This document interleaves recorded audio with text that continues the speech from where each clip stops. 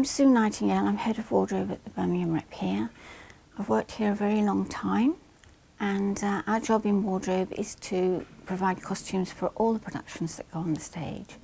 We could be asked to do anything, modern clothes, period costume, or something unusual like a snowman suit or an animal outfit.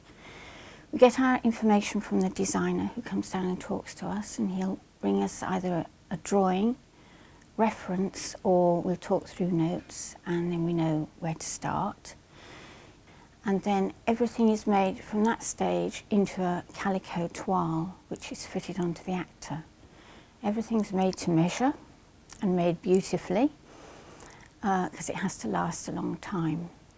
When things are finished on stage, they go to our hire department, and they're hired out to other companies or schools or sometimes fancy dress parties.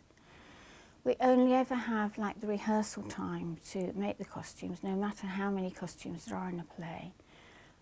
For example, when we were doing Wizard of Oz, although we had the designs early, we didn't have the actors. So until you know what size to make the costumes, you can't really make very much.